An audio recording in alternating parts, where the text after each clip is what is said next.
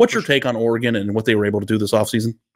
I think this was already, I think it was a pretty dreamy portal class, if you ask me. Like, they obviously, you lose Bo Nix, you lose a lot of firepower on offense, but I think they went out and got the right replacements. And I think the thing with Oregon, the fun conversation to have here, could they go win a national title in 24? I mean, it's going to be a different kind of road for them, obviously, going into the Big Ten, brand new schedule and a lot of new challenges and stuff. But I think Dillon Gabriel, you can make the case that maybe he's the best quarterback in the transfer portal, or at least the most experienced, the one that's most like, conference title ready, in terms of a guy that is coming off best season of his career as a first team all Big 12 player, a guy that, assessed his situation and didn't like where he was going to get drafted and stayed in school. And I think is going to light it up at Oregon, and is extremely qualified to go lead him on a monster year. I think Evan Stewart, you mentioned, he can go prove he's a first round type talent in Oregon's offense. And I love the pickup of Jabbar Muhammad. This last week, a guy that they beat Alabama and Texas on. He's an all Pac-12 guy. They've added really nice pieces in the secondary. They also took Matthew Befford, the offensive line transfer from Indiana, who was committed to Colorado, and obviously Colorado needs offensive linemen. So that was just cruel and unnecessary. But that just shows you how good this class is. That's just a throw in this one. And then Ari, they're recruiting at an extremely high level in terms of high schoolers. So I think even with Bo Nix moving on, I'm very high on Oregon for 24. Yeah, I look at them obviously in a very big transition period, Max, because obviously everyone knows they're going to the Big Ten. I think there is a discussion to be had because there is another big-time Big Ten team that's going to be on this list. Everyone knows that, whether or not Oregon's positioned to potentially win that conference in year one.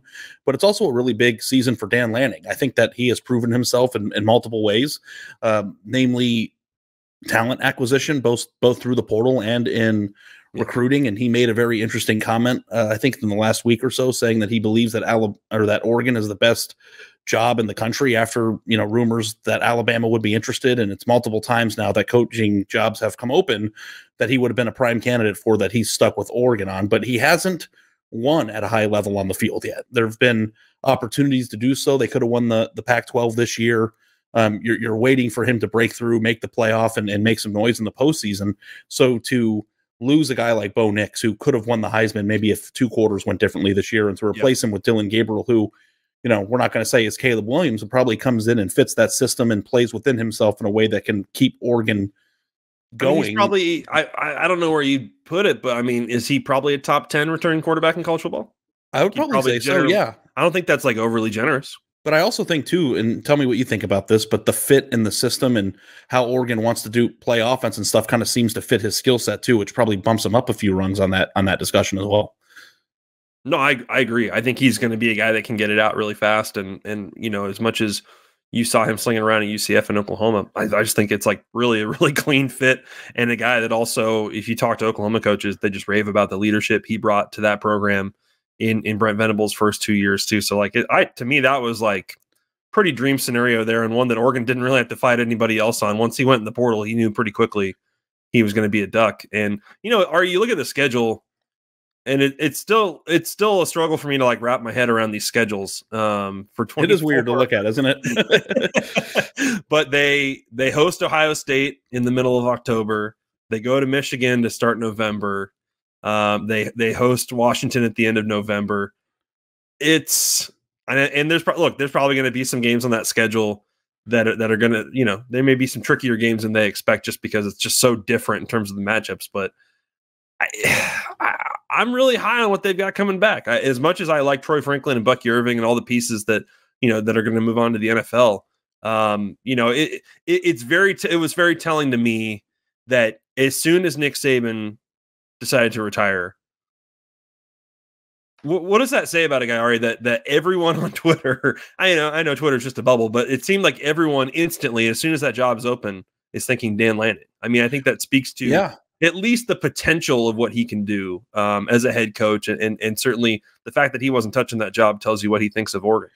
Yeah, that was my thought. Like when this first opened, I was like, if there's anybody in the country that can make you feel a little okay. You know, nobody's going to come in and make you feel okay about it, but like a little bit better. You go with the guy who has an SEC background, who recruits at a high level and kind of understands the game and how it needs to be played.